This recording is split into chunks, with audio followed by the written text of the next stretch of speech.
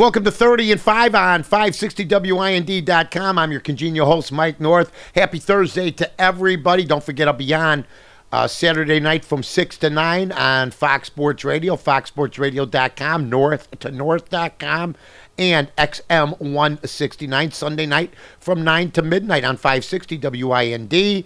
Also on Fox Sports Radio, foxsportsradio.com, XM 169. So you get a little, but you get a lot of yours truly, Mike North. Now, first off, charges in the Trayvon Martin case, excuse me, a murder for George Zimmerman, second degree. How many people here think that basically this baby is all signed, sealed, and delivered? How many people think he's going to get a fair trial? Raise your hand.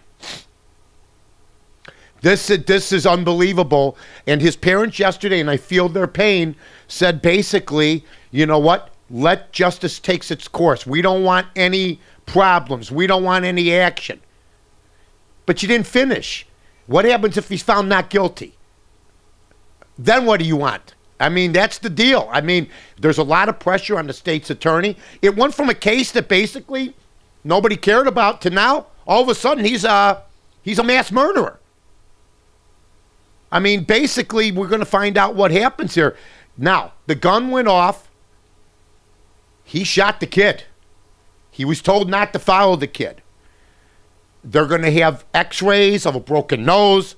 They're going to have pictures of his head that aren't from an upstairs camera. They're going to try to say it was self-defense. They're going to try to come in and do everything that they can do. Here's what I do know.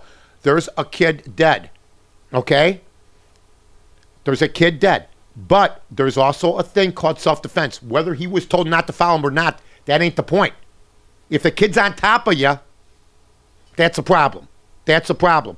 And anybody thinks that that gun was basically that he just took the gun out and just shot him like that and there was no struggle, you can think that. This will all come out in court. So you got to have an opinion. Everybody's going to have an opinion now. Everybody's jumped to judgment already.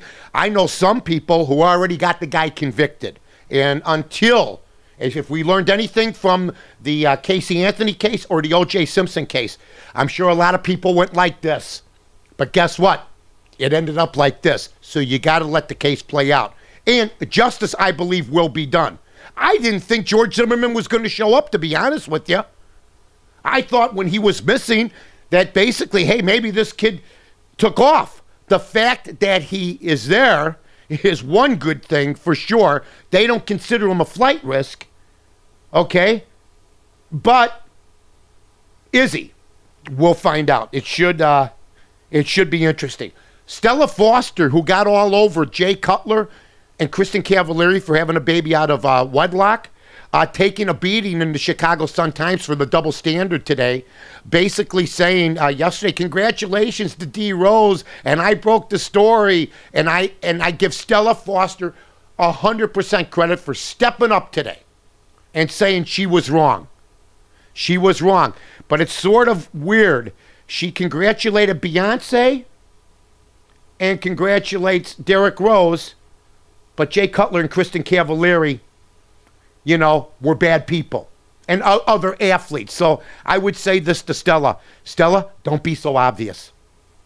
That looks a little bit too obvious. And I've been a friend of Stella Foster for a long time, but I give her credit for stepping up to the plate. I really, really do.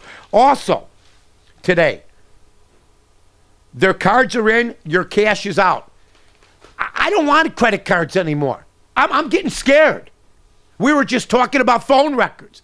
Big Brother is watching you all over the place. Watching you all over. And, you know, we were just talking about the Bobby Petrino situation.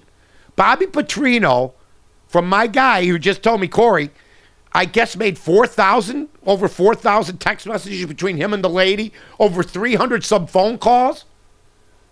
In dawn, dusk, before games, after games, halftime.